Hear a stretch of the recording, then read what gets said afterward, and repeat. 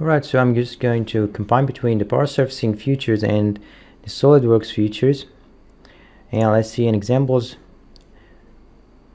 First, I'm just creating the box here, and I'm just going to subdivide it. Then I just can clone it, something like that.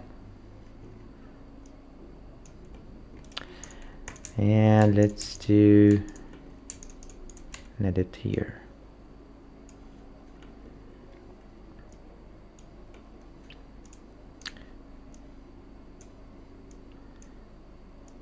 So if you just move this around like that, let's just make it bigger.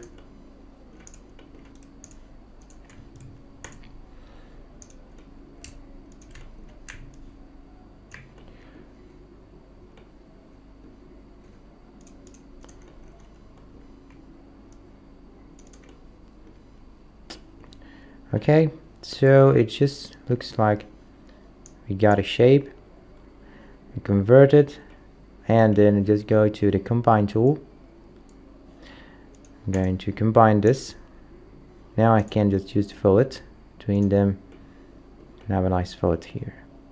Crease it, then you got something like this.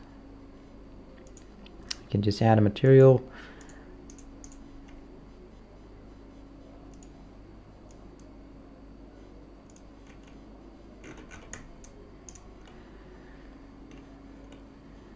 So that's pretty much nice. Can add more details. I can subdivide all, or I just can subdivide this body by mesh tools, subdivide selected, and have ability to add some details here. Can increase this, maybe 35, and bevel inside, something like this. And we can also add some details here. So maybe I can just crease this.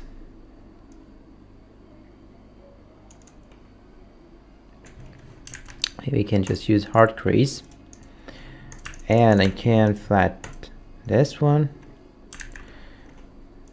Say I want to flatten this face on the y-axis. Alignment tools, get the flatten on the x. Sorry, I just mean the y. Okay, it's y-axis. Then Control Z to just revert selecting and move it up. And I can pretty much just subdivide here. Maybe subdivide selected. Mesh tools. Subdivide selected. I can use these quads, alignment, and align circular. Now I have just a nice circle here. Crease it, bevel, crease again, and I'm going to bevel inside, extrude like that, then crease again. So once I just convert, probably should redo the fillets. Select this edge again, and I have this nice fillet here. Let me just increase the performance quality, so it could give me better quality here.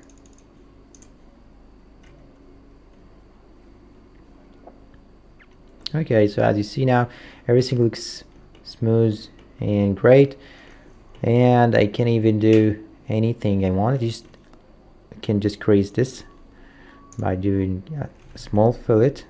It's just all crease it, and I just added a fillet here, maybe 5 millimeters. So that would be nice.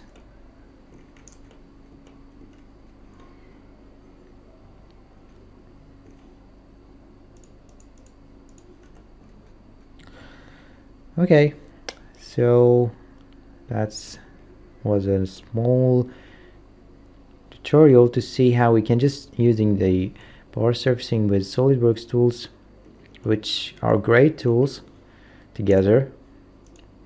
As you see, everything looks great here.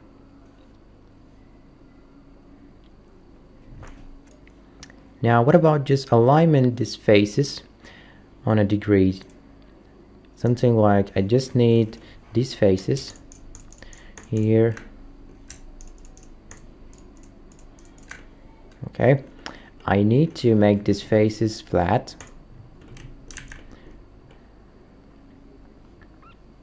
Let me just alignment tool and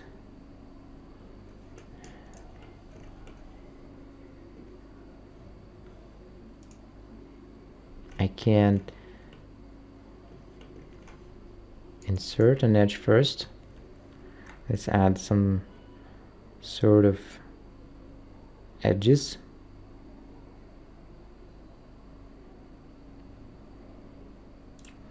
So the right plane, or it's going to be, yeah, the right plane. And I just need to insert a line like that. So I want a degree here to be maybe 100.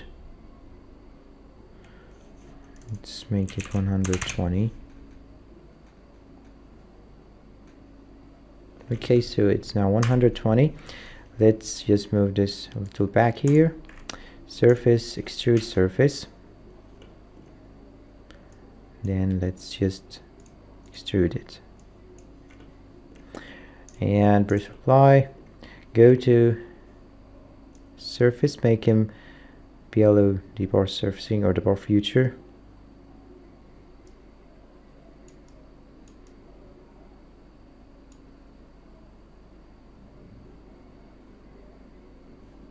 Alright, so just move the all futures like that. Let me just edit.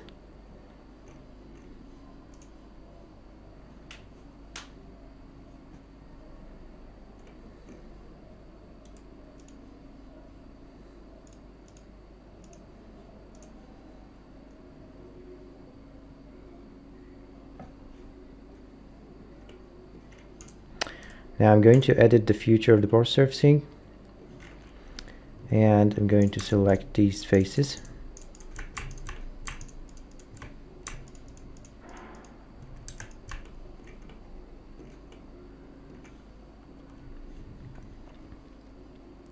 Import a reference, use this face. Then I'm going to alignment, line coplanar,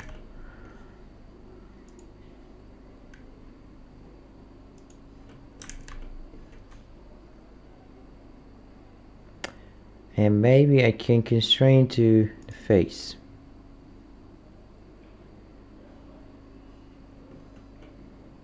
Alright, so just have something like that.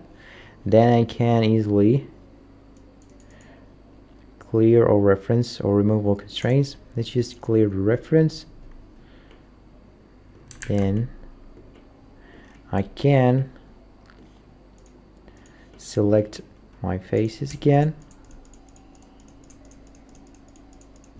like that, and I should have this degree that I wanted.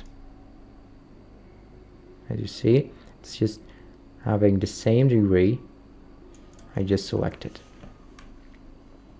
So I just convert it, and I got everything looks great here.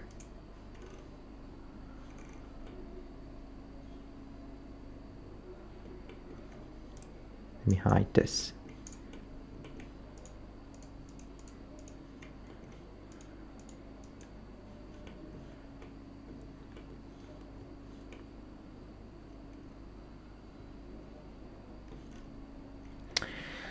You can even go to the bar shell here and add some thickness, maybe 2 millimeters, and I'm going to just make it 0.9 or 8. Let's add the bar shell.